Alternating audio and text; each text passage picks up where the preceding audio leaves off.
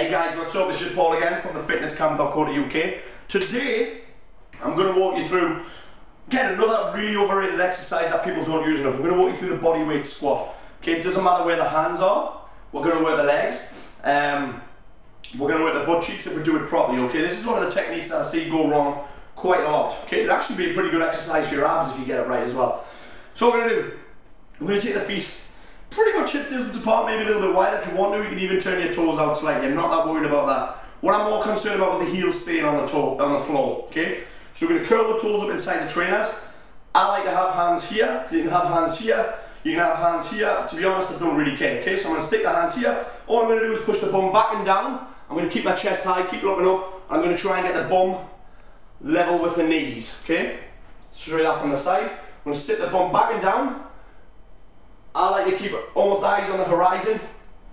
And we're looking for this right angle here. If you can only get to here, that's fine, but try and force it a little bit deeper when you stand up. Also to put a little bit of extra work through the butt cheeks, squeeze your bum cheeks together as well, okay? So that's a bodyweight squat, pretty simple. Techniques that you can get wrong, really only the heels lifting off the floor, and then you start doing this when you're tired.